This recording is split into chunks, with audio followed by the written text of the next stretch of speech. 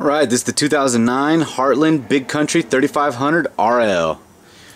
Similar to the Montana 3400 RL in floor plan, this does have a couple different things that the Keystone does not have, but I'll point those out here in a second. That is an 8 cubic foot refrigerator, and you can see it does have the composite countertops, and that is very nice. It's a lot easier to keep clean and stuff. Got quite a bit of storage down there on the inside. Makes for a lot of counter space in the kitchen.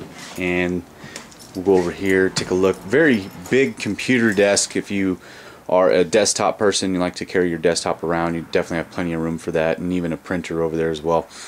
And the high def TV. You got a DVD player with surround sound as well. Let's take a look back here.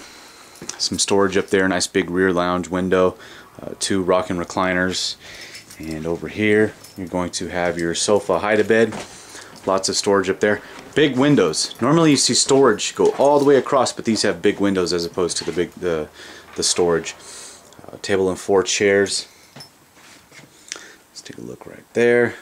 You got some storage. All your switches are in those doors, and then up here you have from the ceiling to the floor storage. All for food, whatever you want.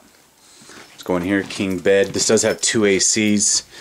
This is a split bath floor plan. Got more storage right there next to the mirrored closet doors. TV can go there, or you can put it right here on top of this dresser. It's 9 drawers. That's pretty unusual. Normally you see about 6. Let's see if I can get a better angle of this bathroom. There's your shower and your sink. You got the second AC up here, and look at this huge closet for washer dryer.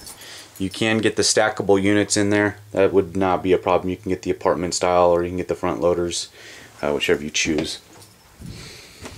And for the potty closet, there you go. And that's the 2009 Big Country 3500 RL.